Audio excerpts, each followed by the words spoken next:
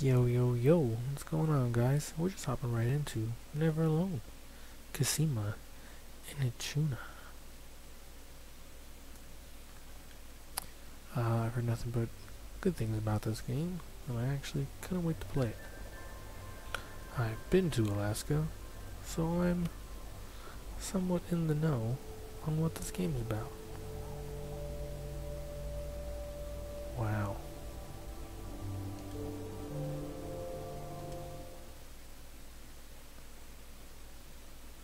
Inuit and Alaska native have thrived for thousands of years in one of the most formidable environments on Earth.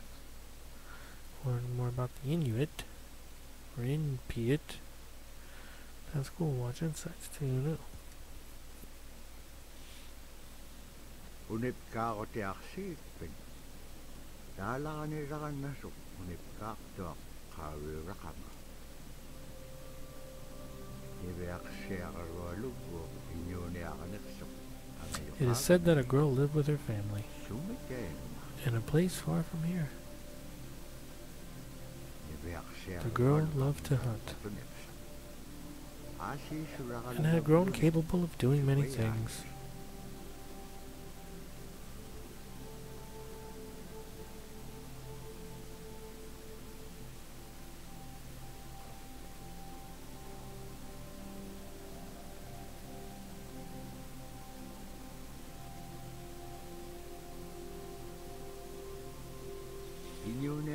One day a powerful blizzard approached. Dang, she knocked out a seal. It was followed by another blizzard, and another.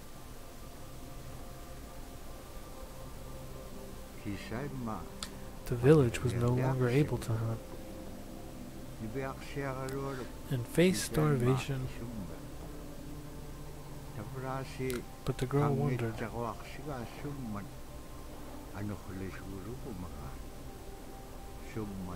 what is causing the weather to be like this?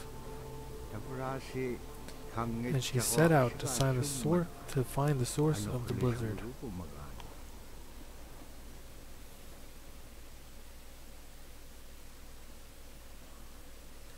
Let's do it. Let's watch what we got.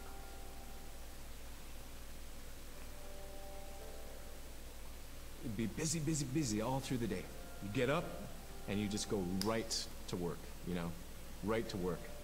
There's always something to do. There's never any idle time. The only idle time we had was after we eat and before we go to bed. One of the older people would just be relaxing, laying down there and saying, you know, it'd be really nice to hear a story. And then just organically, someone would just start telling the story. Storytelling for the Nupiaq people is very important because it not only created that sense of community, but is a way to pass on wisdom to the next generation. It was like TV, you know? It was just like, it was as good as anything, any movie you've ever seen. And the storyteller told it so clearly that it was just as powerful as any of the greatest movie blockbusters you've ever seen.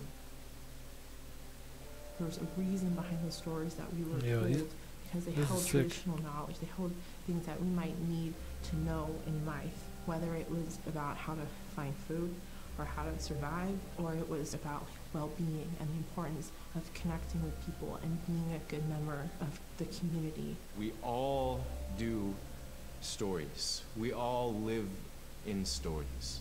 We all tell stories to our friends. And they need to be told. They need to be heard. Awesome.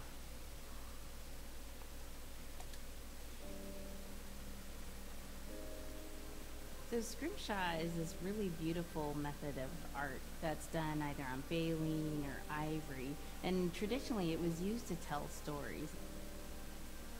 Each etching is telling a story of some event. Caribou hunting was taking place. This is what was going on. War began around this time, and so it sort of gives you a timeline of history through etching. An elder or the person who carved it would literally be able to read the scrimshaw story. They're like reading a book. in a way. A lot of the storytelling traditions would be things that after the storytelling was done, we just rely on the next person telling it. And so scrimshaw is a very important way for Alaskan Native people to record their history. Yeah, they do that a mammoth scrimshaw at the end of that. That thing was huge.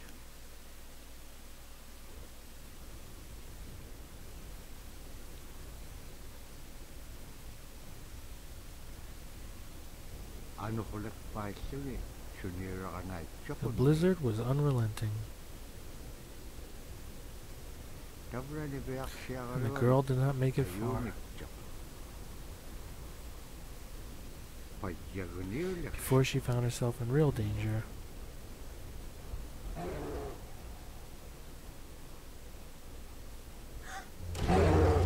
Whoa.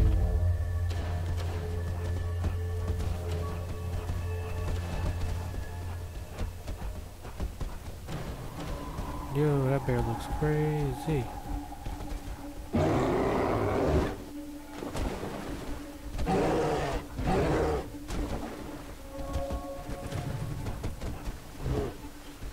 Oh, that's dope.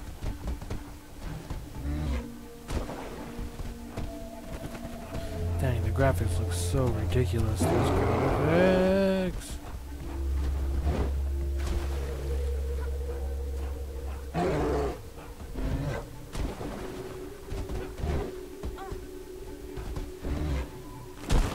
Yo. It's cracking, man. Oh, dang, it bodied me.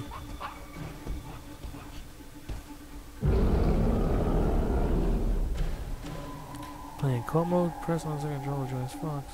Press to switch to Fox in single player mode.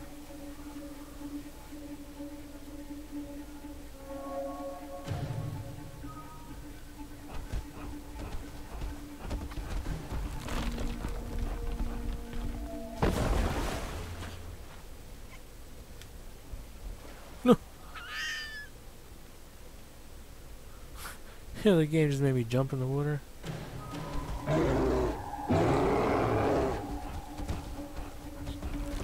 shit.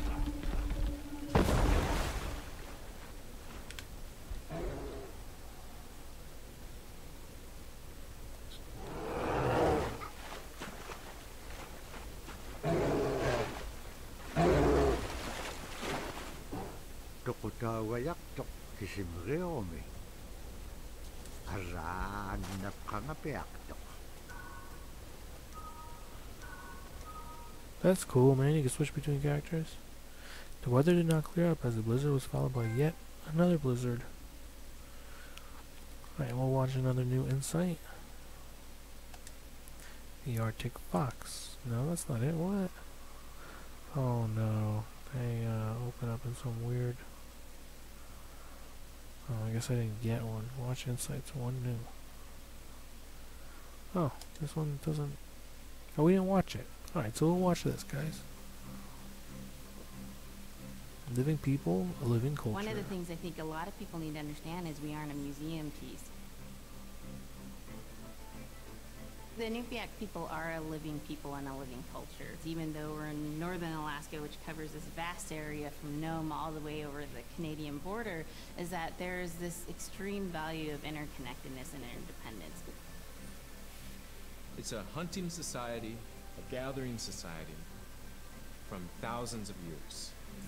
This is what creates our culture.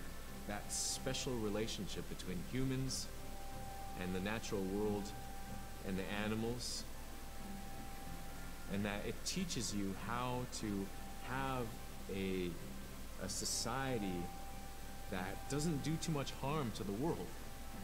Love and respect for nature, for one another, for our elders. Very, very fundamental value, key to life. Our values are something that bind us all. The importance of sharing with one another, the importance of spirituality, and the connection to the land. We did watch this now. Why is it? How we hunt, sharing of stories and songs and dances. Alright, let's just do one more continue, and then we'll in the first playthrough here.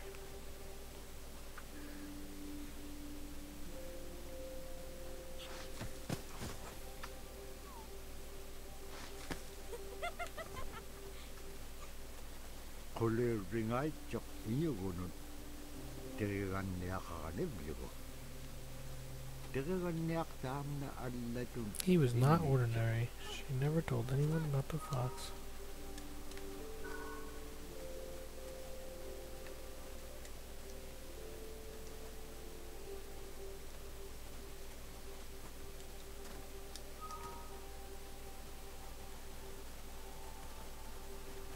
Okay, here we go.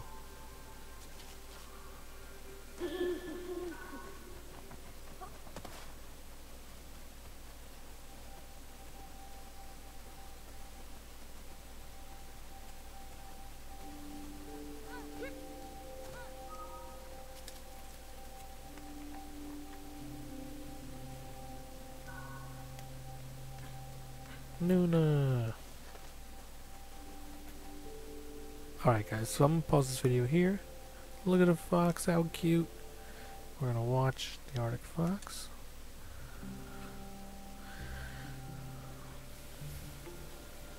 When I was growing up, my grandpa had a pet white fox.